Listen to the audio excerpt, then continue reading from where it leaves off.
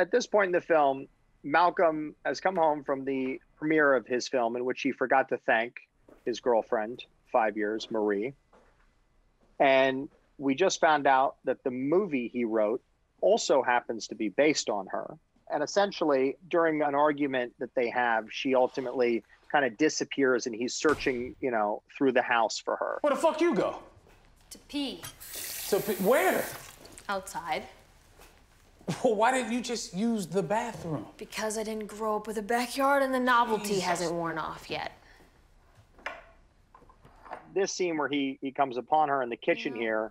You are the neediest man I've ever dated. I think this is probably take 27, not because of performance issues, but merely because of the blocking of it. So this was something we all kind of worked together to figure out what seemed natural, what could create movement, how you two could kind of circle each other. I think that was a part of it was, you know, you see this couple who loves each other very much, is having a very difficult evening, and we know a fight is coming, but we don't know who's going to throw the first blow. But whose arm are you hanging on? That's the thing, it doesn't really matter. Is this about tonight, Marie? Kinda. I think Marie is aware that she's starting something here. You know, how do I get into that with her not just being like attacking him, you know? But he was like, well, it's genuinely inquisitive. Like, she really is thinking, like, you know, I walked around, I'm gone for like 30 seconds and you're yelling my name throughout the house, trying to find me. Kinda. When we find Malcolm to open the scene, he's already triggered, you know, because of her past and what she's overcome, what he's been with her through. And so it's interesting, like, burying that, and with the more questions she's starting to pose, you see him motivated again. When he goes to get his drink. And I think it's to really fuel up, you know, because something's brewing, something's happening. We're not out of the woods. Malcolm, you can encourage me to have a life of my own, but that's bullshit. You don't actually want me to have a life that is separate from yours because you are too fucking needy. I thought we were done fighting. Don't be sensitive, this isn't a fight. Yeah, right. It's not, it's an observation. Oh, you don't want to go there. Why is that? Trust me, you don't. Why is that? Because even if you do, you're not thinking clearly. I think I'm thinking clearly. Trust me, you're not. Huh, well, I do have a slightly masochistic streak. But you're not dumb. Oh my God, thank you. Don't be a fucking brat. And don't fucking patronize me and tell me I gave up something when you know damn well your work is all that you have time for and all you fucking care about. Oh, so you gave up a fucking career in acting to be an emotional fucking support dog. Fuck I you, get Malcolm. it. My favorite moment in this entire, like, fight sequence is when JD is following you around the bar back into the bedroom. And I think you hit, you hit Marcel's shoulder a little bit and the camera bumps and then JD comes too close to the camera as Marcel's trying to back up into the bedroom. But as an actor, JD doesn't stop. He just keeps going. And the messiness of it is what gives it that life. It's what makes it feel honest and real. And by morning, you're drinking on Xannies, trying to fucking cut your wrist with a pair of fucking nail scissors. Stupid motherfucker.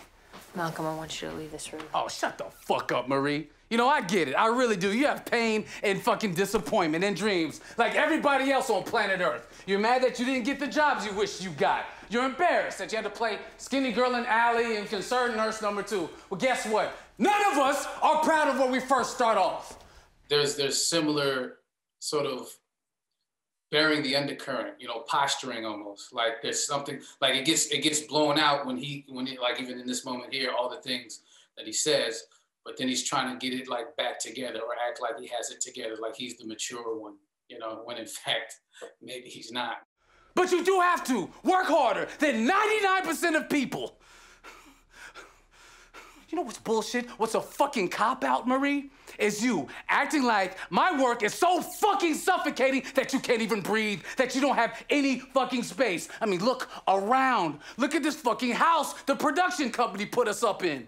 Pick a room. Get to fucking work and stop blaming me for your inabilities to get your shit together. I've just noticed that he was like this facial thing he does. It's posturing. You know, he's faking it.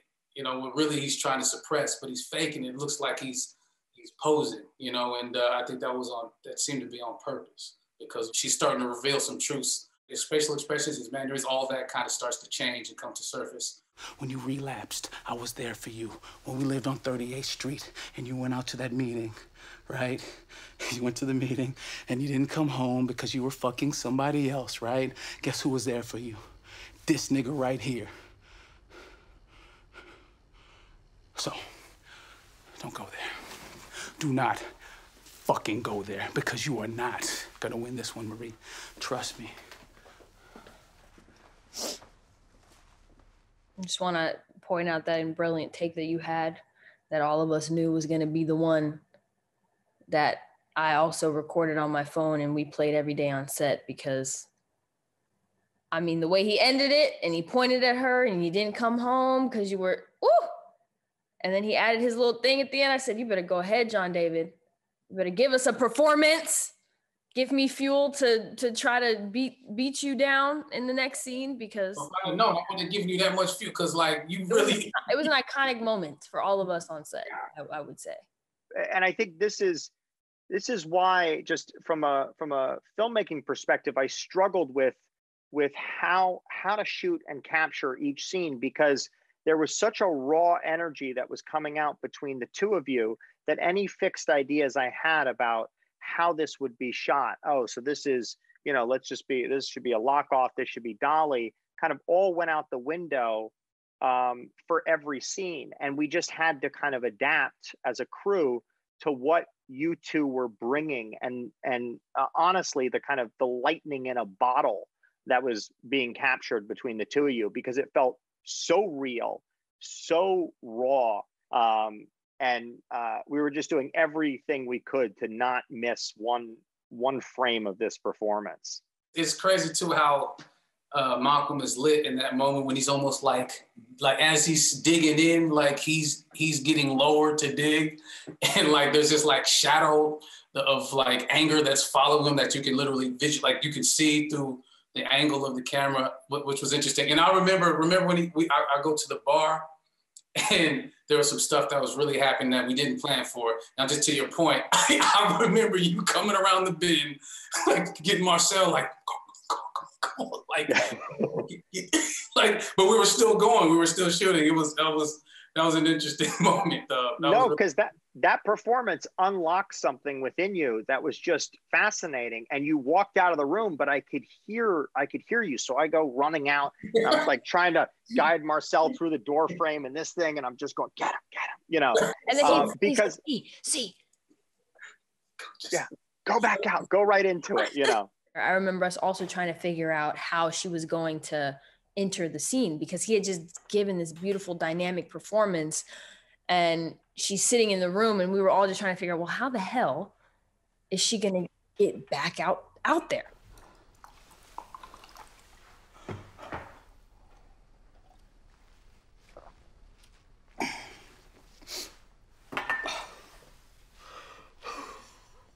All right, how about we cut the bullshit, Malcolm? Everybody's being fucking honest tonight. How about you be honest? About the real reason you were there for me? For her, it was just to have that respect, to have that thank you, Marie. Thank you for all that you do, because I would not have been able to create this movie without you. And that's really, I think, at the base of it, all she wanted. That's, I think, how I relate to it and how it relates in the sense of this whole movie in a meta, on-screen, off-screen kind of way. And I've never been loved the way you love me or thought you loved me. I didn't realize what I was to you. A fucking movie. A tragedy. One that you can continue watching for as long as you were there for me. And tonight, in that fucking audience, I watched the whole shit play out, so don't pretend like it was a selfless fucking act, Malcolm. It's literally the basis of your art, and it is the reason why all these people are calling you brilliant and brave and fearless. We did it a lot of different times in a lot of different ways. And it was one of those kind of like creative battles of like, I wanted to do it really subdued. You wanted to do it like super, you know, up there. And then somehow we kind of found this beautiful thing in the middle. Well, Jennifer, that's a good question. I guess you could say I stole it. I ripped it off. Not a literal theft, a spiritual one. Maria's interesting. She clearly has a backstory. She's been through some shit, but she is now a brilliant actress. Very smart and capable and methodical, but also she's very emotional, but she's also very in control of her emotions. She can decide when she wants to cry and when she doesn't, when she wants to break and when she doesn't. She knows all of Malcolm's triggers, all the things that drive him crazy. And I think from the moment they step in to the home, I think she's in control of the whole night. You don't have the balls. You don't have the gravitas, the fucking introspection to look at yourself and your flaws and your shortcomings and the fact that you may not be the next Spike Lee or Barry Jenkins, because those motherfuckers had something new to say, something true to themselves and their fucking experience. You say that the film is about shame and guilt, correct? Your words, not mine. All right, well, I have a question for you, Malcolm. Whose fucking shame? Whose guilt? What the fuck do you know about shame and guilt? You have two parents, no bad habits other than being a fucking prick and a college education. Your mother is a therapist. Your father is a professor. Your sister works for a think tank in DC. But out here, on these streets, these smiling fucking rich people, they think you know what it's like to scrap. Think you fucking lived it. Give me a break. You're more privileged than the white girl who worked for the LA Times who thinks she's doing a public service by lifting up your mediocre ass. Now you're being cruel. This almost this event sequence, like this is an event in their lives, and how you covered it sort of tells the backstory in a way. And it's just a perfect marriage of what you wrote and what Zendaya's given us. It just matches up so perfectly. I love that. It's embarrassing and it's cruel and it makes me regret sharing so much with you.